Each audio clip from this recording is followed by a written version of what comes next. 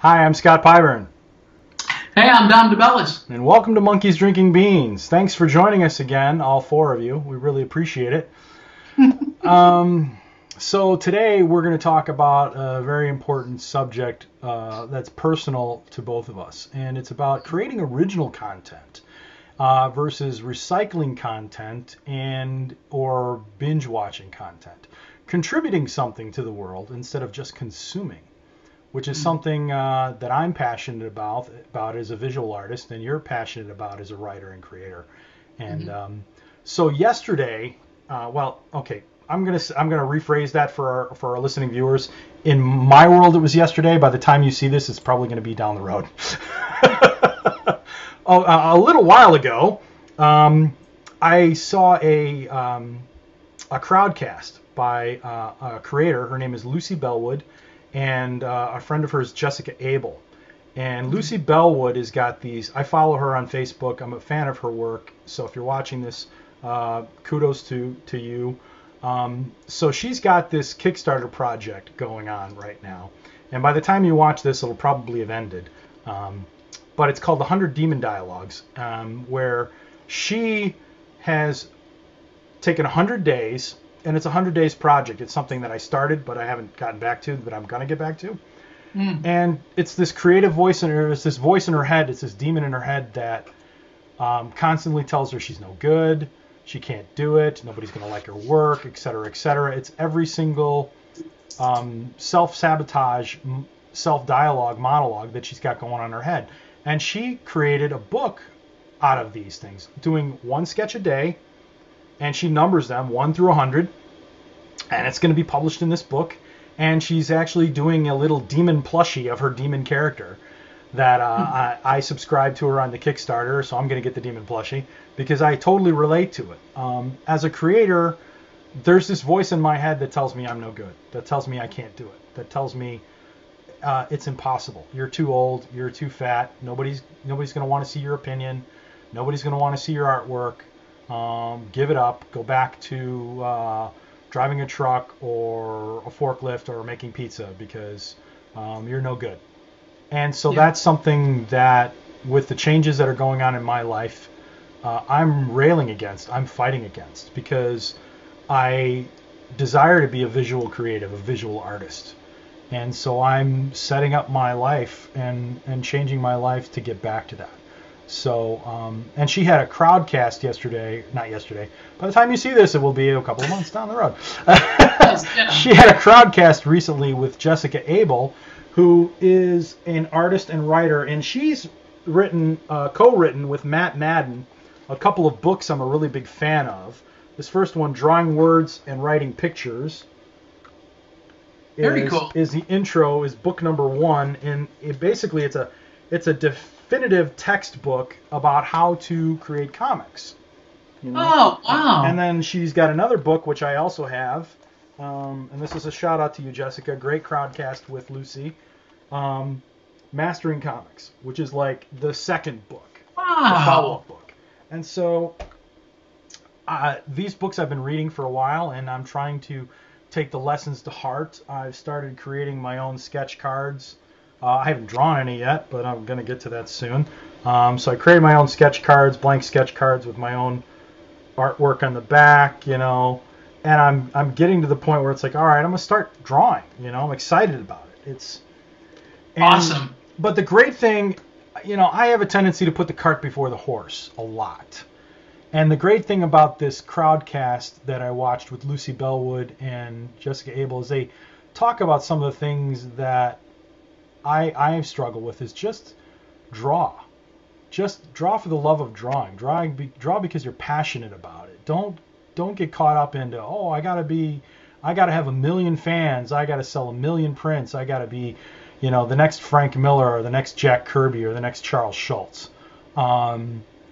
Do it because you're passionate about it. Do it for the love of it. And that's something that it's taken me a long time to get back to, because being in the situation I'm in right now, not currently having a position of employment, and looking for that and transitioning from one career field to another, I struggle with the doubts of, am I ever going to be able to do this? You know, am I ever going to make a living doing it, or am I going to have to suck it up and accept a position that's not going to fulfill me in a creative way? Mm-hmm. So you talk now, Dom, and I'll drink. I don't know what the transition to that is. You know, I also watched the I don't know what you call it, a webinar that they called it a crowdcast. It was on crowdcast. Yeah. So I too watched Lucy Bellwood and Jessica Abel in that crowdcast, and I'm eager to borrow those books from you. Yes. Yes. But, and they recommended a ton of books that I've got on my Amazon queue that I'm going to get in this crowdcast. Because I've been wondering about what to do with my project, which is a novel. But I've been debating whether or not to take the graphic novel route or maybe a screenplay route for that. And Children of Resistance, that project that I've shared with you before. Yeah. And I don't know whether or not to take it that direction or to continue with the novel route. But I've got all these stories inside me. I've got notebooks full of them. Sure. I'm in easy reach of several of my notebooks right now, and they're all thick notebooks, and they're all full of story ideas and starters and actual manuscripts full of drafts after drafts after drafts, and I've got digital files of drafts after drafts after drafts. Sure. Well, I'm gonna suggest something because I've got a friend of mine who's an author. Mm-hmm. She's a New York Times best-selling author. Her name is Joelle Charbonneau, and I've known her for a long time. She's written the Dividing Eden trilogy, or Dividing Eden books, which are just coming out. The Testing trilogy. She's also got a Glee Club series, skating series, and a book called Need. And I've known her since I was like 14, and she's become a very successful author. And hopefully, maybe we can get her on the show at some point. If you're watching this, Joelle, we'd like to have you on the show. Yes. But she just started writing and wrote a book. So, I mean, my point of view, Dom, is start with the book, finish the book, and see where it goes from there. You know, she's actually got some of her books optioned from Hollywood. The Testing trilogy was optioned, so I mean, don't worry about making the movie. Don't worry about making the movie yourself. Just write the book, you know. But write it because again, this is my putting the cart before the horse. We may never become as successful as Joelle or Stephen King or any other writer you're a big fan of. Write because you have to do it, and this is why I think my perspective of the show. I'm drawing because I have to do it. Because even if I never get paid for it, if I don't get this stuff on paper and out of my head, when I go to the grave, my life is going to be unfulfilled, and that's the last thing I want. Right. And I'd like to explore, and in this episode, what I'd like to do is to explore this idea, what keeps us from working these original content projects, whether you're a novelist or whether you're a painter, whether you're a cartoonist, maybe you're a stand-up comedian, maybe you're an actor. What keeps you from working on these original content projects? Yes, and if you're watching this episode, put some comments down. We will be checking the comments, and we'll be, come join the conversation. Find us on Facebook. Our website will be up soon if it's not up already, and join in the conversation. Yes, absolutely, because we want to know your story. Like, what is it that you're struggling with? And I mean, maybe you're introverted, maybe you're shy, maybe you're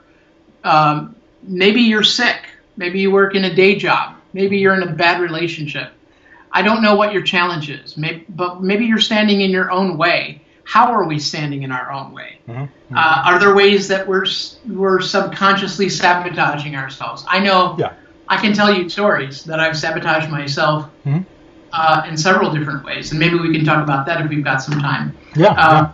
I've got voices in my head, when Lucy was sharing her demon in her head, who's, she's personified into this plushy character, that I love that, because I've got voices in my head, and I've got tapes playing in my head that represent, a family member, or represent a school teacher from my past, or represent a guidance counselor who told me, you won't amount to much. Right. You're just an average kid. or you're a below average kid, or you've got a learning disability, Dom, or hey, you're the foreign kid who grew up with a funny name, or you're the kid who you just don't have the background for this. Yeah. Well, all of those people have left tapes in my head, and those tapes play in my head. Yeah. And they're my subconscious. So even when I don't realize that I'm playing the tapes, I'm playing the tapes. Do you feel me? Oh, absolutely. And I mean, a lot of the things I got from the Crowdcast yesterday with Lucy and Jessica was the question I asked, which Lucy Bellwood, by the way, thank you so much. I want to shout out to you and say, not only, because here's the thing, Lucy is in Portland, Oregon, and Jessica was in France. Yes. So the time difference was crazy. The Crowdcast went long, and they wanted to go more, but Jessica was just so exhausted, and God bless her for going as long as she did. But Lucy was so great afterwards, because I asked a question, and my question was like third in the queue. They never got to my question. They kind of skipped over my question to answer one that was related to what they were talking about. And I was like, no! But Lucy was so great. She got on Instagram afterwards and went down the list and started with my question and answered all the questions, including questions she was getting fed while she was on Instagram, doing an Instagram live. And God bless you, Lucy, you got my name, you pronounced my name right the first time, my last name, which I love because people butcher my name and it's Pyburn. It's Pyburn. It's like take a pie and burn it. It's not hard. It's not Cruther Polly, but she nailed it. Right. And we'd never had a real conversation. I'd never introduced myself and verbalized, hi, I'm Scott Pyburn, unless she's been watching Monkeys Drinking Beans. I don't know. But it was great that she went down and she answered the questions. Anyway, squirreling out of control. My question was, how do you structure your day? How do you keep the squirrels, and I used the word squirrels, and she loved that, like laundry and doing dishes and anything from distracting you, Facebook, et cetera, et cetera. And she addressed that, and I agree with what she said. And I'm trying to structure my day like it. She gets up in the morning. She's got first thing in the morning when it's quiet. She's got a few hours during the day, and that's what I'm trying to do. I'm not just trying to say, oh, Lucy said this, so that's the way to do it. But you got to find as a creative what works for you. Maybe you're not good in the morning. Maybe you're only good in the afternoon. Maybe you're only good at night after everybody's gone to bed. But it's a matter of setting a timer if you have to, and it's basically saying for 25 minutes. I mean, we all have iPhones. They've all got a stopwatch on it. They've all got we've got a cell phone. We have a clock where you can set it and have an alarm go off, and then focus on one thing for a set period of time. So it's a matter of just, I think a lot of it is my personal thing, not talking about Lucy's thing anymore. God bless you, Lucy. But my personal issue is if I don't structure my day, if I overstructure, if I plan my entire week out, it's like the 800-pound gorilla jumps on my shoulders. It's too much. I can't do it. I'll never get it all done. And I sit and I watch Netflix, and nothing gets done. So I have to structure my time in little snippets. I structure 1 to 3 days out loosely, and then at night when I'm in bed, I go to bed and I say, okay, tomorrow I write a list just on a simple yellow pad. I got nothing on this yellow pad, but just one of these simple yellow pads. I'll write down, tomorrow I've got to do this, this, this, and this. And then I'll decide in my head what I'm going to do first. And it's just a matter of, it might be, okay, I got to clean up the basement. I got to do dishes. I want to draw 3 characters. But the other thing that I've noticed, and again, I'm not drawing much yet. Hopefully by the time you view this, I'll be drawing a lot. You got to schedule that creative stuff first. I think you got to prioritize that creative stuff. Because I get in the habit of, I got a list of things to do today. I got to go to the store. I got to clean the living room. I got to take out the garbage. And then by the time I get all that stuff done, my energy is draining and my energy is getting low. And it's a lot easier at that point to say, well, the day's half over. I'm going to go watch Netflix. I'll draw tomorrow and put it off. So you got to prioritize that creativeness and set it down and get to the point where you're going to do this for 25 minutes, a day. And if it starts out at 5 minutes a day or 10 minutes a day, work your way up to, I'm drawing 3 hours a day. It doesn't have to be, you're chained to the desk for 3 hours. Work, take a break, go to the bathroom. But if you don't prioritize that time and make that top of the list, you won't get to it. That's my take. That's really great. And I read a book by Stephen King. It's called On Writing. And if you're a creative, even if you're not a writer, I really recommend that book. I also recommend Anne Lamott's book Bird by Bird, which is a completely different take on it. But it's about this process as creatives that we go through. This whole idea of like writer's block. And he says writer's block happens to every writer, but the trick is you have to be found writing. Yeah. You have to be found sketching. You have to be found drawing. You have to be found whatever you're doing. That way, when the writer's block comes, you're already working your way out of it. Yeah. Because, and here's the thing, great is the enemy of good. Yes. Which I think is actually a management lesson by Jack Welch, actually, or somebody, maybe Peter Drucker. But great is the enemy of good. You don't have to have a perfect sketch, Scott. No. I just you got to produce. You don't have to have a perfect chapter. You don't have to write a perfect scene, but you have to write a scene. Yeah. Before you can get to the next scene. Before you can get to the next scene. Yeah. And some days you mentioned Stephen King, who's one of my all-time favorite authors from my childhood. Totally. He wrote somewhere, and I was Googling it briefly, that basically he just set himself a word count. He started out from writing 1,000 words a day to 2,000 words a day. And then some days it's all gibberish. And some days he's writing his laundry list. He starts with his laundry list and works from there. And some days he gets some gems, and other days he doesn't. But he meets his goal. And that's it. You've got to set a goal. I've got to, if I'm sketching, I'm going to draw 1,000 good sketches before one's going to even be good. But I still have to get through those 1,000 sketches to get to that one gem. Yeah. And hey, if I set myself, like my friend Ryan McRae, and Ryan, if you're watching, thank you for tuning in. And if you're not watching, you're dead to me. Tune in, man. What's the matter with you? Ryan McRae is the ADHD nerd, and he's wonderful. You got to go check him out. Look him up. Google him. The ADHD nerd. Ryan McRae is wonderful. And he's got all of these free ebooks that he gives away off of his site and stuff like that. Yeah. And he's also coaching people in how to cope with ADHD. And if you're a creative or if you're an entrepreneur and you're trying to break through and you've got all of these things that sabotage you, he's great. But what Ryan McRae, before I get off on that squirrel, what was I going to say? So Ryan has all of these great strategies that can help you break out of these self-imposed traps that we set for ourselves, like the great question is like, what am I doing instead of creating? Yes. For God's sake, if you're doing anything except creating today, you really need to ask yourself that. What am I doing instead of creating? Because you're obviously doing something. Yeah. And if it's watching Netflix, God bless you. I hope you and Netflix are very happy. Hey, we had a show about that a couple shows ago. We have our issues with Netflix.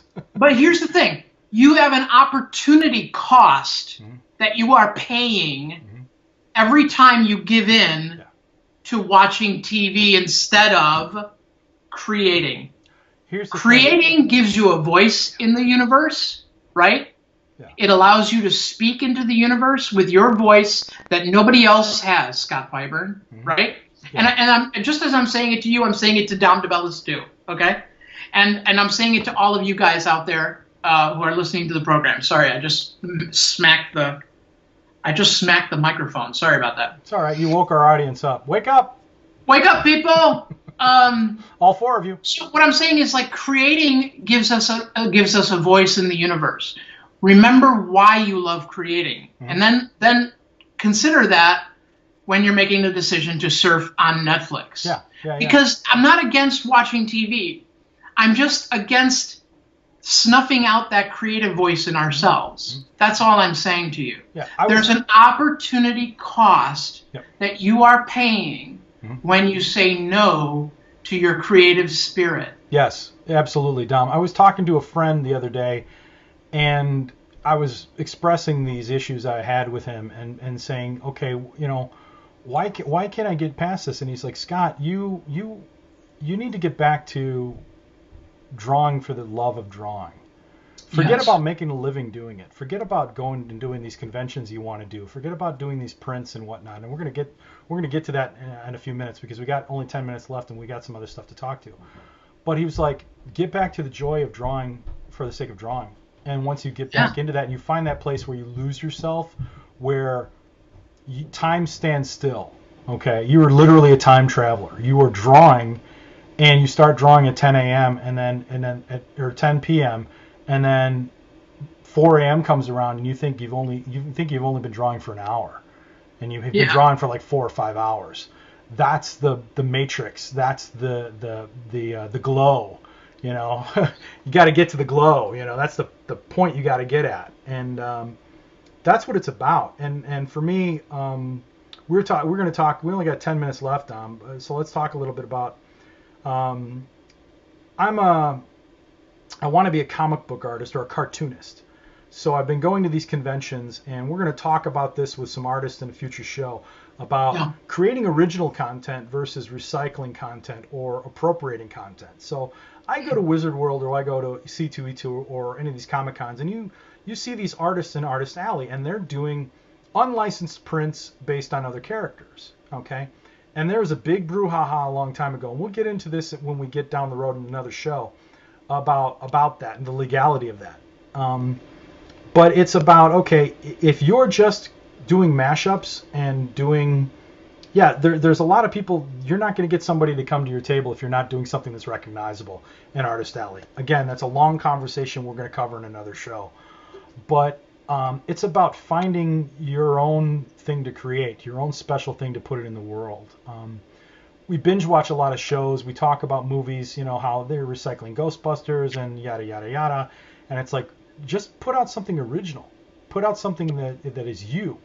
And you'll find your audience. And your audience, believe me, there are more people out there like you than you know. Your audience will find you. But you've got to keep with it. It takes time. And I'm preaching to myself, okay? Because it's what I need to do. I'm at the bottom of the mountain and I'm looking up, and I'm like, oh crap, it's there, but it's there, and I'm gonna climb it if it kills me, because eventually, it will. You know, there's so much leftover potential in the grave. You know, and I want to go to my grave saying, hey, my bucket list, it's all checked off. Outstanding. So, is there anything else? What have you got to look forward to? Do you have any final notes to wrap up, or? Well, we're getting to that point in the show. It's about time to wrap up. Unless you had any more. Well, I'm going over our production notes here. I just want to make sure we kind of covered everything. Basically, just figure out what's standing in your way and put it on the shelf. You gave me a great production list. A friend you found somebody online. His name was Brendan Bouchard. Yeah, Brendan is a great mentor for me. Yeah, and you sent me his project list, his form, and it's it's just structure your time, structure your day. You may have projects going over 6 months, yada yada. And do you know Brendan's website, since we're shouting him out here? I do know that BrendanBouchard.com. Yeah. And it's spelled Brendan is BRENDON. Bouchard is BURCHARD.com. Yeah. He also is the author of the Motivation Manifesto. Mm-hmm. He's got a YouTube channel. He's a real pro. He's a much sought after public speaker and executive coach. Yes. He's a great mentor for me. He's very clarifying, and what Scott is talking about is one of his tools is a one-page daily planner. It's how I order my day, and it's basically and we'll see about posting that to our website, because I think that Brendan makes that available freely, and I'll post a link to that. Yeah, and we'll post a bunch of links, and we're going to tag a bunch of people on our YouTube channel, people we've talked about in this show. If you have any questions, concerns, join in the conversation. You can't find Lucy Bellwood or Jessica Abel or Brendan Bouchard. tag us down below, and we'll get you to their sites because they're awesome, Absolutely. creative people and inspirations to us both. And yeah, with that, just stop watching us drinking beans. Go create something today. Absolutely. You know, draw a sketch, draw a doodle, make a pizza. You know, send us a pic. Show us what you did today. Yeah. And with that, we're going to wrap it up. Next week, we got some interesting stuff we're going to talk about, but you're going to have to come back to see what that's going to be. So with that, I'm Scott Pyburn. Hey, I'm Dominic Bellis. Thanks for coming. Thanks for coming. We're Monkeys Drinking Beans. See you next time.